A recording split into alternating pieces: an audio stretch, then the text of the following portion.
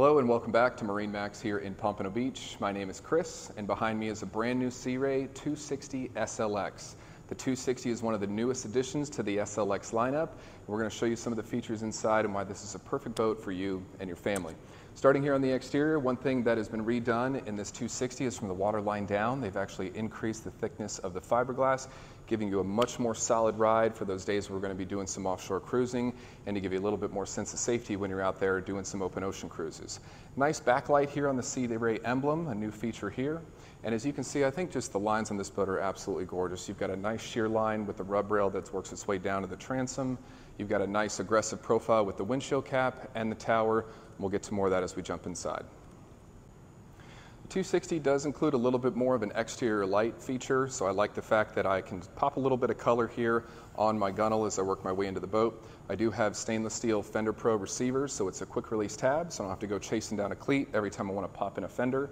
And as I work my way to the back of the boat, one thing I really like is that Sea Ray gave me an extra long grab handle here on both port and starboard sides of the transom. So obviously nice to be able to help with reboarding, but I also like it's a great place to tie your friends off to if you just want to have people rafted up off of the back of the boat. You got a couple points to be able to tie people off to, so a nice feature there. This boat is powered with a 300 Mercury Verado. This is the V8, so it's a very quiet motor, very little vibration that runs through the boat, so great power package for this boat.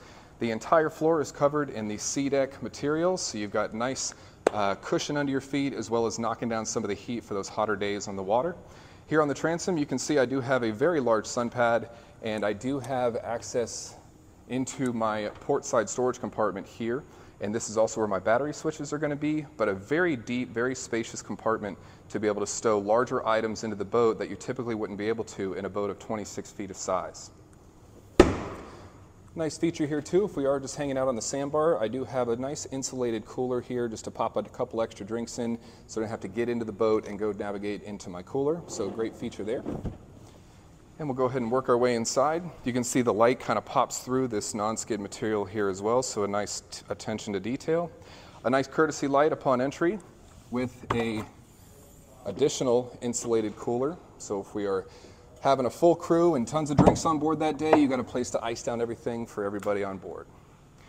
Just an unbelievable attention to detail. I love the way the 260's finished out. I got 4 beverage holders that are all backlit, beautiful contrast stitching in this wraparound seat.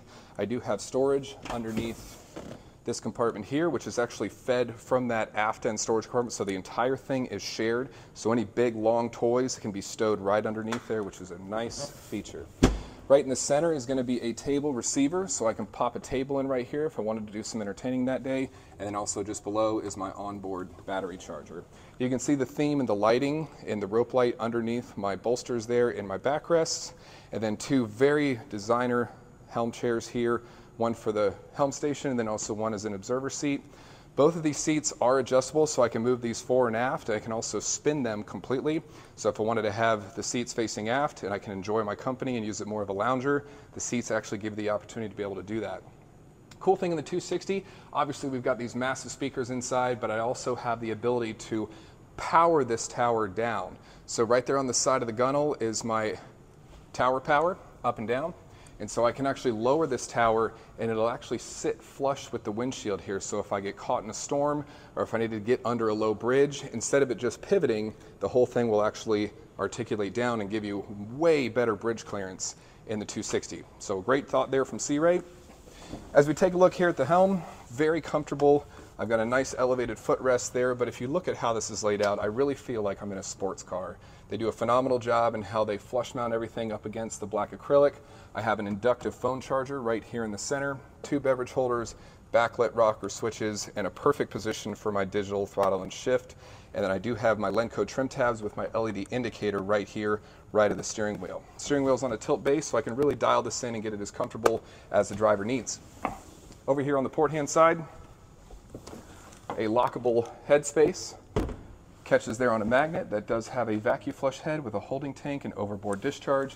I also do have a sink, so nice spacious head, and also a lockable glove box here on top.